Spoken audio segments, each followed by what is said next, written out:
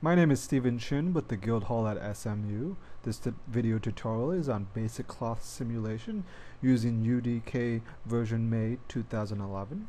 The date of this video is June 2011. This tutorial will cover basic cloth simulation in UDK.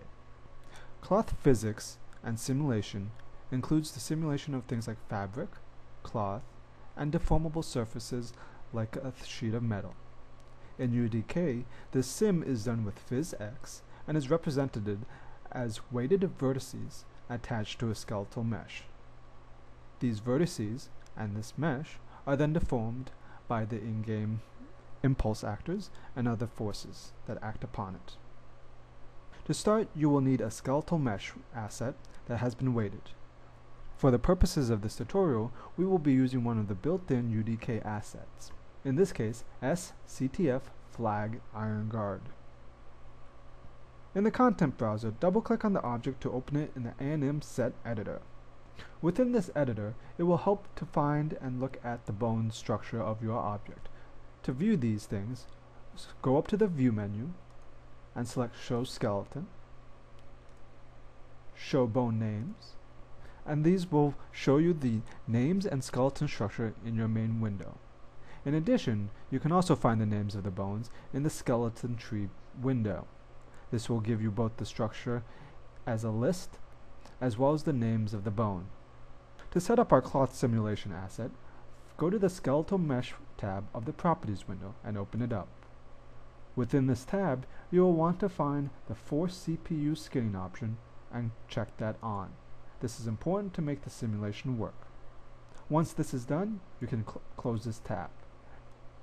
Next, go to the Cloth tab and open that up. We will be looking for the Cloth Bones section. Click on the little plus icon to add a new item, and add in the name of the bone that has the vertices that you wish to turn into cloth. Make sure you put in the name exactly as written.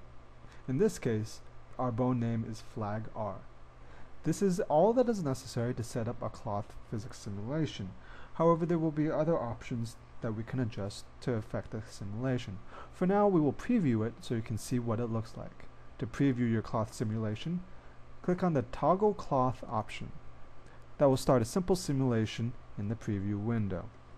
You can hold the W key and the left mouse button to change the direction of the wind. You can also press W and hold the right mouse button while moving the mouse up and down to change the force of the wind. Now, some of the properties that you can adjust in the cloth section include cloth thickness, dampening, iterations, and friction. These options will change the properties of the cloth. Thickness will determine how thick the cloth appears to be during the simulation. The cloth stretch and bend stiffness will affect how readily the cloth will bend. Friction determines how much resistance the cloth has to moving against other objects. The other options can also be used to toggle various things, but that is beyond the scope of this tutorial. Once this is set up, you can close the window, and let's put the object into our level. Make sure you have it selected before you close the content browser. As you can see, I have a simple level set up already, so let's right click and add Skeletal Mesh CTF Flag Guard Mesh, and that should put it in the level.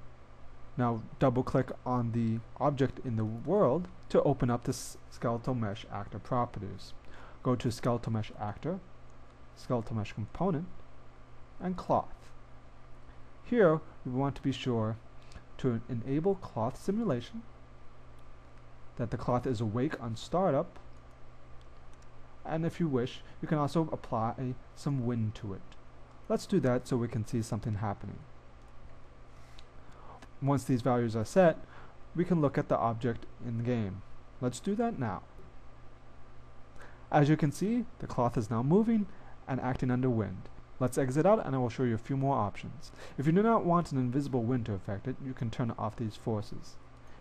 If you scroll down to the collision channel section, you can toggle what else the cloth will respond to. What these do is beyond the scope of this tutorial. In addition to the in-game properties, there are some other options that we can adjust on the cloth as well. Let's go back into the content browser to see what these are. Once in the content browser, open up your object, and let's look at these options. At the bottom of the cloth section, you can turn on cloth tearing, which will affect whether or not the cloth tears under force. The tear factor determines this resistance to tearing. Cloth tear reserved is the number of vertices the cloth object can add when tearing. What this means is that when cloth tears, it will create new vertices to simulate the holes in the cloth. When this cloth tear reserve runs out, no new holes can be created. Although you can put this at a high number, for optimization purposes, keep it just low enough to produce a desirable result. Let's scroll back up and look at the cloth bone section. You do not need just one bone. If you have an object with multiple cloth aspects to it, you can add in multiple bones to simulate multiple sections of cloth. Just be sure they're weighted properly and that vertices are not shared. Let's close this tab and go to the Cloth Advanced section. Under here, there are a couple more advanced options that we can enable. Let's look at a few of them. The Cloth Special Bones sections is used to set certain bones as attachment points to other skeletal meshes. The Cloth Metal turns on the cloth metal simulation, which results in a deformable surface similar to metal, where the surface will not deform until hit with an actual force. The specifics of these various options is beyond the scope of this tutorial, but you can play around with them and see additional tutorials for more information. This covers basic cloth simulation in UDK. Thank you for listening.